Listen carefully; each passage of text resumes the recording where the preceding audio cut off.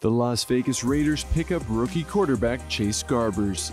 Raiders quarterback Derek Carr is the unquestioned face of the franchise after signing a new contract extension. While Chase Garbers won't get a chance to play in 2022, the Raiders are certainly hoping the undrafted free agent quarterback makes a case to be developed by Josh McDaniels. Garbers, a 6'2" passer, started 11 games for the California Bears last season. While he isn't anywhere near guaranteed to make the roster, signing him could be a smart move by Raiders top brass. The team needs to start thinking about the future of the position once Carr either retires or plays out his contract in silver and black. As great organizations always state, it's better to prepare for the future at quarterback too early than too late. The Raiders signed Garbers, hoping they can find a diamond in the rough to turn into a gem with time and hard work.